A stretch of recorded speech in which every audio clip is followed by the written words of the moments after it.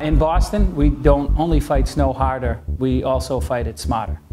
Touching every piece of the 850 miles of roadway in Boston, this software helps us find out where we are deficient. We use technology to keep an eye on our contracted plow drivers and tools to help us visualize where constituents are calling so that we can get the service to Boston residences.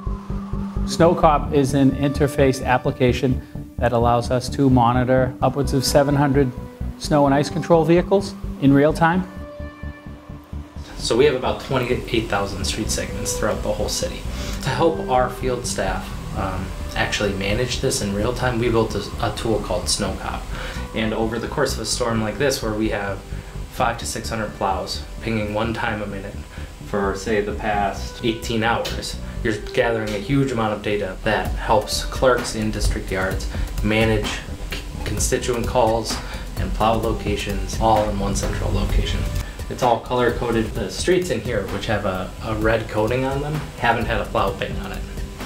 So if you have a red one like this, which they're still waiting for equipment to come in, that means that that's the only map in the whole entire city right now that doesn't have a truck on it. So obviously if we were to look at this and it was more red, I'd be flipping out right now.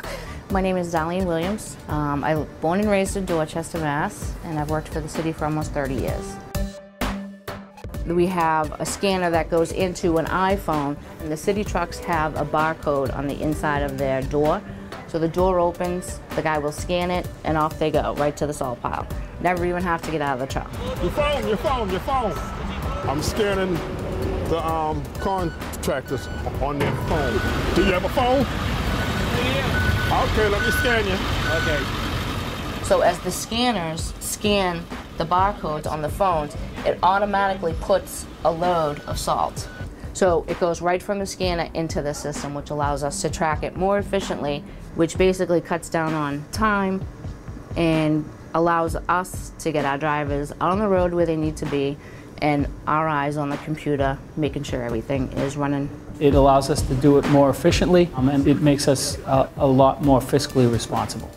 The technology has made life a lot easier for us here.